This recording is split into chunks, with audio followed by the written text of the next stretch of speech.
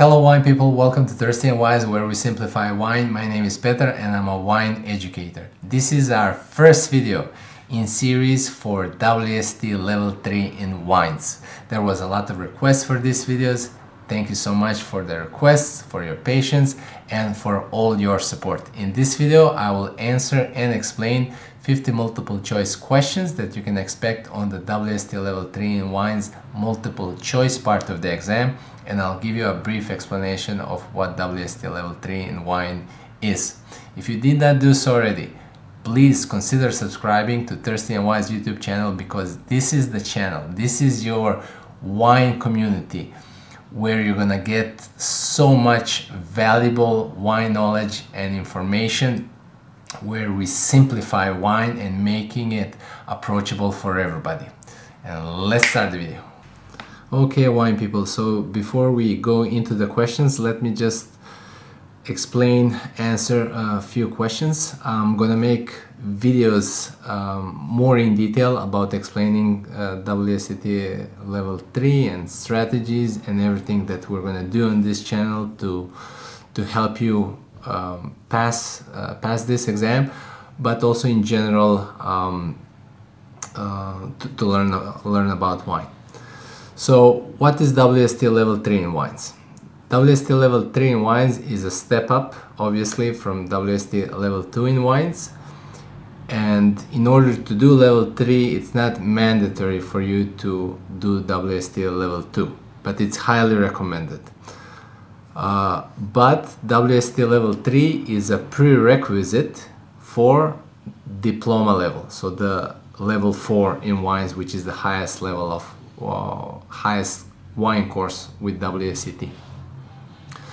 So in order to sign up for the diploma, you must pass WSET Level 3. There's no exceptions.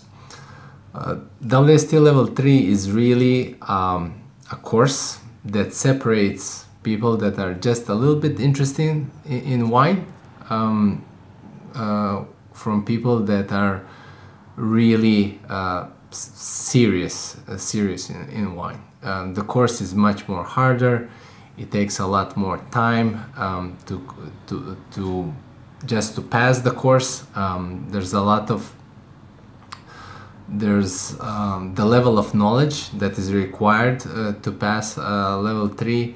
You know, your English, if you're not a native English speaker, should be quite good, because it doesn't require speaking, but it requires writing. I'll explain that. Just to give you an example of the difference between Level 1, Level 2 and Level 3, Level 2 total hours that is recommended by WSET to spend in order to be successful is 28 hours of self-preparation, together with guided teaching. So that's 28 hours. Where for Level 3 is 84, so 3 times as much.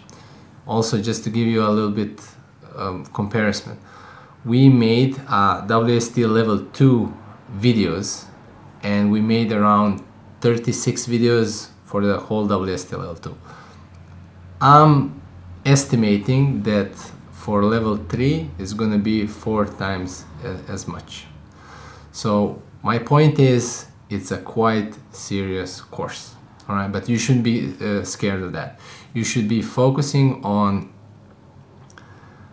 we'll give you all the knowledge, the structure, the strategy to be successful. So that's what you should be focusing on.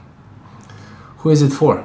Like I mentioned, it's for people that are really serious about wine. It doesn't mean that you should be a wine professional to do this course.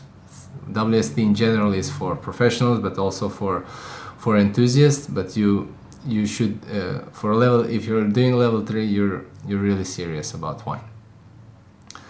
Who is it for? I mean, you know, why to study WSET Level 3? For me, it was very easy why to study. Even though it's quite an expensive program, for me it was always, you know, I wanted to progress in my career, I wanted to learn more and understand more wine. so it was very easy for me or any wine professional. For wine enthusiasts, why should you learn more about wine? Well, honestly, I mean, it's a great experience. It's a challenge, and the reward is, you know, you're gonna learn more about wine. You're gonna have more understanding. You're definitely gonna enjoy more wine, and you're gonna understand and also explore the wide range of wines around the world. You're gonna have the confidence to do it. So exam, how does the exam look like? So with the level 2, you have just 50 multiple choice questions exam, 50 questions. You need 55% minimum to pass. For level 3, it's a 3-part exam. So you have again 50 multiple choice questions. Everything is minimum 55% in order to pass. So you need to pass 3 parts, at least 55% in order to pass. So the first part is multiple choice question. The second theory part is short written answer questions. So basically you're gonna get many questions. They say that it's 4 big questions, but it's actually 4 questions divided in few questions, so it's maybe around 10 questions. And the total mark is, you get totally 100 points. So in order to pass the theory part, so basically in order to pass the theory part, you need to pass the multiple choice part and you need to pass the short written answer question. You cannot just pass one or the other, you need to pass both in order to pass the theory part of the question. And the minimum is 55%. The second part of the exam is the tasting part, so the practical part. You're gonna get 2 wines, usually white and a red wine. They have 50 points total, and you need to have minimum of 55% of the points to pass. I'll talk about tastings and all of this in more detail.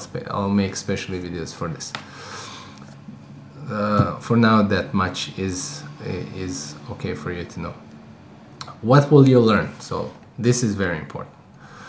So just to give you an idea, I'm not gonna go too deep in this, but I just want to give you an idea the level of knowledge that is expected for you to have when you go through the course in order to pass. So basically the unit 1, which is the theory wines of the world, so that's unit 1. The unit 2 is the analytical tasting of wine. So basically theory and practical tasting part. So so theory has basically 5 learning outcomes, 5 things that their WSET is focusing on to learn. So you'll see here that on this is basically a page from a specification. I'll talk about that in a different video. But for now, on this document, on this page, you're gonna see words that are gonna be repeating itself, and that is identify, describe, and explain. These 3 words they call it command words in WSET, and this is the level of knowledge of the understanding that you will be tested on the short written exam part, which is, by the way, the most challenging part. So you will be tested on not just remembering information and writing it down, fact information, let's say, you know, what's the grape variety in Burgundy.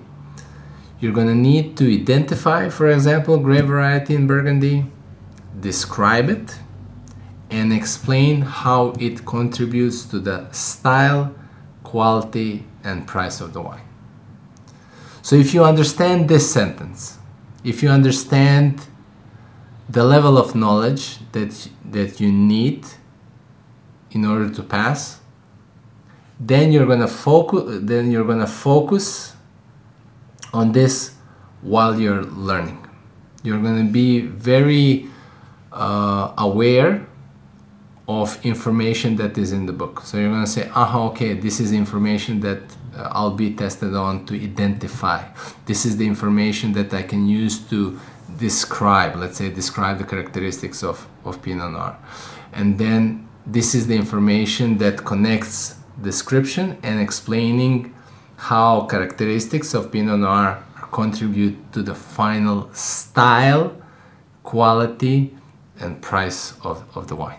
Okay, this is, if you understand this, you're golden. You're gonna do well.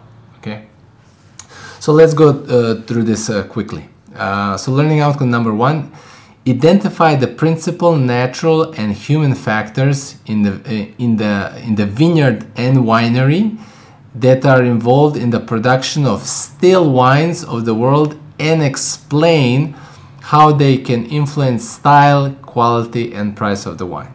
So basically, learning outcome number 1 is the first 76, I think, pages of the book. You need to know this part of the book by heart. You need to identify natural and human factors, basically what can a human do or influence while producing grapes, and how these natural factors, so climate, how activities of people can affect style, quality, and price of the wine. If you don't learn this first 76 pages of the book, I assure you, you're not going to be successful. The first part of the book, 76 pages, crucially important.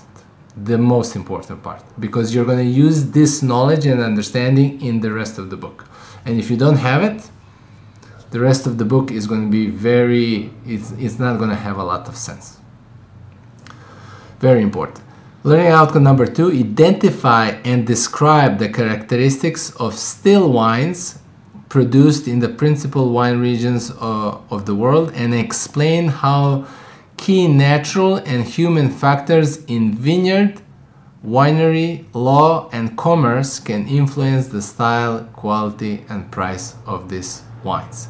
So basically, this part is explaining still wines of the world, identifying, describing, and explaining key human factors in the vineyard, winery, law, and commerce. So when you read the book will be focusing on natural factors in the vineyards, human factors in the vineyards, human factors in the winery, laws. Every region will have its own specific laws that you need to identify and understand and explain. And some of them will be also focusing on commerce, of basically how the production of grapes and wines is affecting the price of the wine. So this is the major part of the book.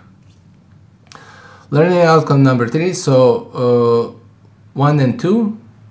1 was natural and human factors in the vineyard and in the winery, general knowledge. Second part will be the specific knowledge of each region and country. Learning outcome number 3, and first 2 are focusing on still wines. Learning outcome number 3, identify and describe characteristics of principal sparkling wines of the world, and explain how key natural and human factors in the vineyard, winery, law, and commerce can influence the style and quality and price of this wine. So basically this focuses on sparkling wines. Learning outcome number 4 is identify and describe the characteristics of principal fortified wines of the world, and explain how the key natural and human factors in the vineyard, winery, and law can influence style, quality, and price of the wine.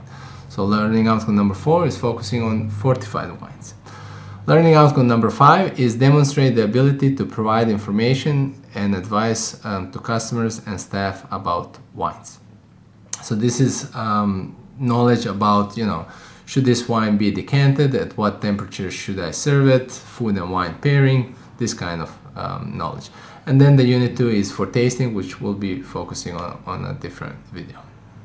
Okay, so now when we know that we have our 5 learning outcomes, so learning outcome number 1 is natural and human factors in the vineyard and in the winery. 76 pages of the book, first 76 pages. Learning outcome number 2 is individual countries and regions, where you're going to apply knowledge from the first 76 pages. Learning outcome number 3, sparkling wines. Number 4, fortified wines. And number 5 is customer service advice on wine. So this is how the multiple choice questions are divided.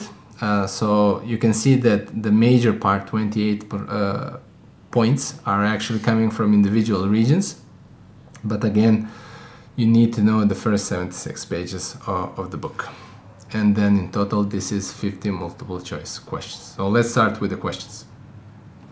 So question number 1, and also these questions, I think they're challenging, but the whole point is, you know, just to dip your toes into the water. Don't get scared of these questions. I'm sure many are going to be like, wow, this is challenging. It is challenging, but it's just the first step. You're going to need to make, you know, 150 steps. You know, you need to start. So don't get scared. You just need to do the steps, the reps. Okay, so let's start. Question number 1. Which is considered high risk food component? Sugar, acid, fat, salt. So what's in the food that is making the wine more challenging to pair? The correct answer is sugar. It makes the wine more acidic, more dry, more bitter, less fruity. What is recommended service temperature for light, low tannin red wines? 7, 18, 10, 13 degrees. The correct answer is D, 13 degrees. Light, low tannin red wines can be chilled a little bit, so this is the recommended temperature for these wines. What is the name of wine preservation method where oxygen is removed from the bottle? Blanket, vacuum, Coravin, pumping. The correct answer is B, vacuum. You're vacuuming, you're taking out the air from the bottle. Wine is considered a new grape when it's grown from seed, cutting, layering, clone. The correct answer is A. Basically, any grape variety that is grown from a seed is considered a new grape variety. The differences between the characteristics of grapes grown from a seed instead of a cutting of wine are so different that the grape variety has totally different characteristics from the original grape. Which is not needed for photosynthesis? Water, heat, sunlight, latitude. The correct answer is D, latitude. What is diurnal range? Difference of day and night temperatures, similarity of day and night temperatures, difference between summer and winter temperatures, similarity of summer and winter temperatures. The correct answer is A. Diurnal range is difference of day and night temperature, which is actually very important. Average temperature of a warm climate is below 16 degrees, 16 and a half to 18 and a half, 18 and a half to 21, above 21. The correct answer is C. 18 and a half to 21 is considered warm climate. Which climate has the biggest difference between summer and winter temperatures? Continental, maritime, Mediterranean, tropical. The correct answer is A. Continental. It's called continentality, the difference between the warmest and the coldest month in a year. Also, take these questions as not just remembering the answers of these questions. The key is to develop understanding. So any of these questions is not just, guessing the question right. It's about having the understanding, and then when you have the understanding, the answering part of the questions will come easy. So my point is, when you're reading these questions, when you're looking through these questions, also think about why is this important. And I'll talk about this later on when we go into specific regions and appellations. Which wine training system is best suited for warm and dry regions? Big wines with low density, bush wines with high density, bush wines with low density, VSP or vertical shoot positioning wines with high density. So the question is warm and dry. So warm and dry, you need bush wines with low density, C, which you're going to find in very arid, warm, dry climates like Spain. Which training system is best suited for moderate climate with high rainfall? So opposite. Big wines with low density, bush wines with high density, bush wines with low density, vertical shoot positioning wines with high density. The correct answer is D, and this is something that you're going to see, for example, in Bordeaux. And I'll explain. All this will have more sense when I explain it in specific regions. Just to give you an idea why you need big wines or bigger wines in a more moderate climate where you have more rainfall, is because you have more inputs. You have more water, you have more sunshine, you have more you have a climate that retains that humidity in the vineyard. So you need more competition in the vineyard. So more competition in the vineyard, because you have more inputs, is done usually with big wines that have a lot of permanent wood, or with wines that have less permanent wood but high density planting. In the Spanish example, you have high inputs in sun and heat, but you don't have enough water. And if the wines don't have enough water, they're gonna struggle to survive. So in order for them to have the minimum amount of water that they could have, is you need to have less wines in the vineyard, so there's no competition. So this is the logic. Which viticultural practice was developed by Rudolf Steiner and Maria Thun? Traditional, organic, sustainable, biodynamic. The correct answer is D, biodynamic. Which is not an inert vessel? Stainless steel tank, oak barrels, concrete vessels, glass bottles. The correct answer is B, oak barrel. Inert vessel is a vessel that doesn't impart flavor to the wine. Which clarification method is based on gravity? Filtration, fining, depth filtration, sedimentation. The correct answer is D, sedimentation. Sedimentation is a slow process that relies on gravity of all the particles in the wine to settle down just by using gravity and time. Which technique is not used in premium white winemaking? Blending, oak chips, sedimentation, cool fermentation. The correct answer is B, oak chips. Oak chips is a faster, cheaper way to give flavor to white wines, white and red wines. Which winemaking technique is used for low tannin, fruity red wines? Maceration, carbonic maceration, blending, post-fermentation, extraction. The correct answer is B, carbonic maceration. The process encourages, it gives color to the wine, but doesn't extract flavor. Sorry, it doesn't extract tannin from the wines. So you get a light, fruity red wines. Which one is correct for GI, geographical indication, for EU, European Union? Indicates geographical origin of a wine, can be small and big, have rules and regulations for viticulture and winemaking. All the above. The correct answer is all the above. GI, geographical indications, are what makes a huge difference between European wines and the rest of the world, at least to the point what is on the label. Which one is correct for Bordeaux climate? Has high rainfall, vintage variations are common, Gulf Stream is a major factor, all the above. The correct answer is D, all the above. And also you're gonna hear this this word a lot, factors. So factors in the vineyards, factors in the winery. Factors are basically things that are influencing the wine's style, quality, and price. So in this case, rainfall is a climate factor, vintage variation is a result of the climate, Gulf Stream is a major factor that influences the climate, and then we need to understand how they affect the style and quality of wines in Bordeaux, and also price. Which appellation is not part of Côte de Bordeaux? Premier Côte de Bordeaux, Blaye, Cadillac, Castillon. The correct answer is A. Premier Côte de Bordeaux is not part of the Côte de Bordeaux classification. Not classification, but appellation system. Which is the main grape variety in Cahors? Merlot, Cabernet Sauvignon, Malbec, Syrah. The correct answer is C. Malbec.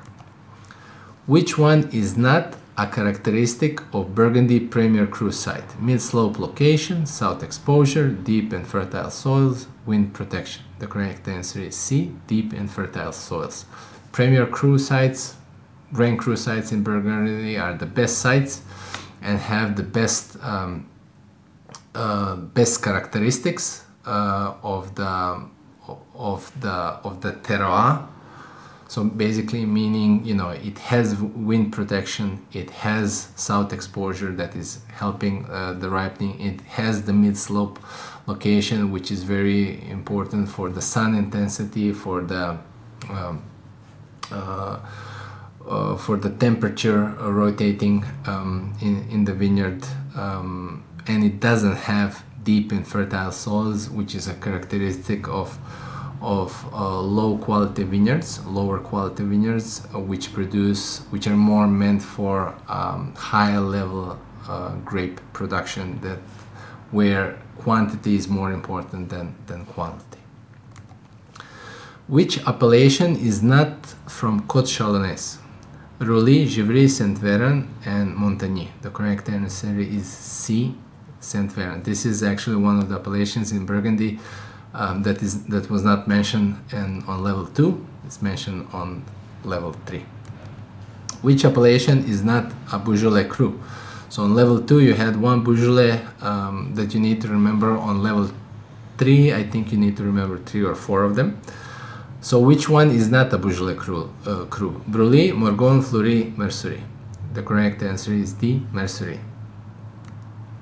Which appellation is not a labeling term in Alsace? Grand Cru Classé, Vendange Tardive, Selection de Grand Nobles. The correct answer is B. Grand Cru Classé is not a labeling term in Alsace.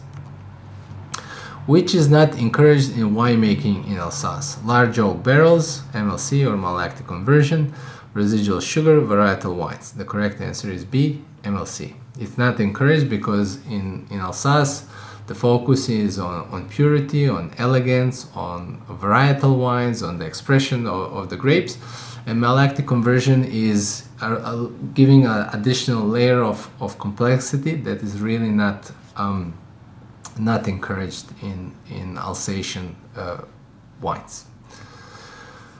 Which appellation is not producing Sauvignon Blanc? Sancerre, Savinier, Monetou Salon, Paul Fumé. The correct answer is B. Savinier is not producing Sauvignon Blanc. Which is the most important grape in Rosé d'Anjou? Gamay, Cabernet Sauvignon, Grolau, Cabernet Franc. The correct answer is C. Grolau. Another grape that we didn't mention on level 2. Which appellation produces white wines from Viognier? Saint-Joseph, Hermitage, Condrieu, Cornas. The correct answer is C. Condrieu. Which appellation produces wines from Mourvèdre grape? Picpoul, Bandol, Corbières, Côte de Provence. The correct answer is B. Bandol. Which is the synonym for Pinot Noir in Germany? Weissburgunder, Spätburgunder, Dornfelder, Grauburgunder. It's one of the Burgunders. The correct answer is B. Spätburgunder. Which region is known for Sylvaner grape wines? Baden, Franken, Nahe, Mosel. The correct answer is B. Franken. Which grape in Austria is compared to Pinot Noir? Zweigelt, Blaufränkisch, Saint Laurent, Welsch Riesling. The correct answer is C. Saint Laurent. Which region in Austria is famous for its red wines? Burgenland, Niederösterreich, Steiermark, Vienne. The correct answer is A, Burgenland. What means samorodny? Sweet, dry, as it comes, noble rot. Correct answer is C, as it comes. Nausa wines are based on which grape? Georgitico, Xinomavro, Assyrtiko, Malaguzia. Correct answer is B, Xinomavro. What is the name of method where addition of grape skins are used? Recioto, Ripasso, Passito, Classico. Correct answer is B, Ripasso. What is Canubi in Piemonte? Village, region, single vineyard, producer. Correct answer is C, single vineyard. Rosso di Montalcino is produced with pure vintages, young wines, short aging, all the above. The correct answer is D, all the above. It doesn't mean that the wines are not good. It is just these wines are more used for the second label, where the best grapes are used for the Brunello di Montalcino. What is the main grape variety grape in Abruzzo? Sangiovese, Montepulciano, Trebbiano, Brunello. Correct answer is B, Montepulciano. Most planted grape in Spain is Tempranillo, Ayren, Albarino, Garnacha. Correct answer is B, Ayren. Which region in Spain? Altitude is major climate moderating factor. Galicia, Ribera del Duero, Rioja, Navarra. The correct answer is B, Ribera del Duero. Baga is the most important grape in Dao, Bairrada, Douro, Alentejo. Correct answer is B, Bairrada. Yakima Valley, AVA, is located in California, New York, Washington, Oregon. Correct answer is C, Washington. Maipo Valley is located in which region? Central, Southern, Aconcagua, Coquimbo. The correct answer is A, Central. Which region in Argentina altitude is not important factor in the vineyard? Mendoza, Salta, San Juan, Patagonia. The correct answer is D, Patagonia. Basically, whole Argentina, except Patagonia, altitude, all the vineyards are on high altitude. Patagonia is the most southern part of Argentina, which is quite cool, and the vineyards are not, the altitude is not as important as the northern regions, where the altitude is very important because in general the climate in the north is very hot. Which climate moderation factor in South Africa? Which is the climate moderation factor in South Africa? Southern Ocean, Cape Doctor, Benguela Current, all the above. The correct answer is all the above. Which region in Australia is famous for red Bordeaux blends? Yarra Valley, Hunter Valley, Margaret River, Tasmania. Correct answer is C, Margaret River. Which region in New Zealand has continental climate? Marlborough, Central Otago, Hawke's Bay, Auckland. The correct answer is B, Central Otago. New Zealand is an island surrounded by ocean.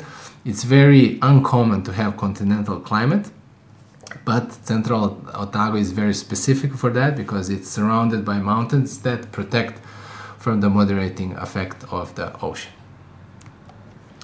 Champagne method of production is base wine, blending, yeast, autolysis, second fermentation, base wine, blending, second fermentation, yeast, autolysis, base wine, second fermentation, blending, yeast, autolysis, yeast, autolysis, blending, second fermentation, base wine. The correct answer is B.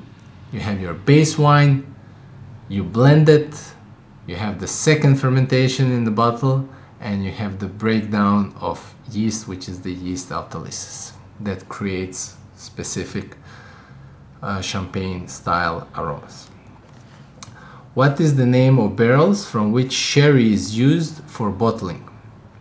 Solera, Criadera 1, Sobretabla, Criadera 2. The correct answer is Solera. So Solera are the barrels. So in the fractional sherry blending, we have different barrels that we blend, and there's a sequence to it. And then the barrels that are that have the wine from where the wines are taken, for bottling is called Solera. Which port wines need to be decanted? Ruby, Tawny, LBV or late bottle vintage, reserve Ruby. The correct answer is C, LBV, a specific LBV that has natural cork. Thank you for watching. Let me know how well you did and the questions that you have. Wine people, thanks so much for taking the time to watch this video. Please consider subscribing, sharing with your friends, people that you know that are maybe interested in wine. Please comment on these videos. Comment on your questions, feedback, any concerns that you have. This will help us to create better videos for you so you can be better prepared for your WSET level 3 in wines, or just learn more about wine. Thank you so much. I'll see you in the next video. Until then, stay thirsty and wise.